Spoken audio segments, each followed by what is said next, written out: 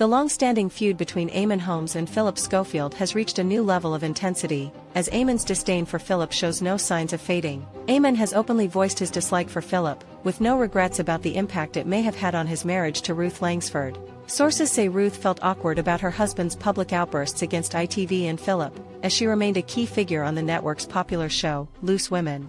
In 2021, Eamonn and Ruth were controversially axed from This Morning after 15 years, sparking further tension between the couple and ITV. Since their split in May, Eamonn has moved on with his new girlfriend, while continuing to express his frustrations with Phillip Schofield. As Phillip recently attempted a TV comeback, Eamonn made his feelings clear, proudly admitting he had thrown Phillip under the bus. Eamonn's criticism has fueled one of the most publicized showbiz feuds, with both sides showing no signs of reconciliation. The animosity between these TV giants continues to capture the public's attention. Will this bitter feud ever come to an end? Only time will tell.